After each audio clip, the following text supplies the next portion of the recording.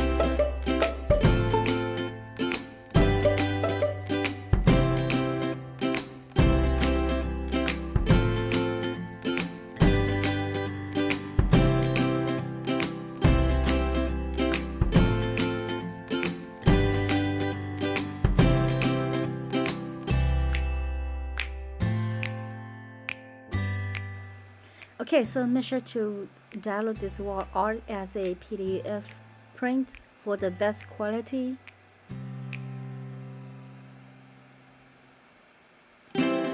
And for the crown mark and bleed, it's optional. You don't have to turn it on.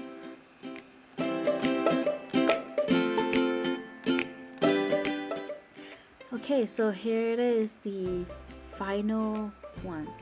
It's so pretty. Look at the flower on the head. It's just so perfect. And the smile. I love the name. So let me know what you want to see in the future. I will try my best to answer you in the comments below. I hope you have a great day. See you next time and have a great day. Bye bye.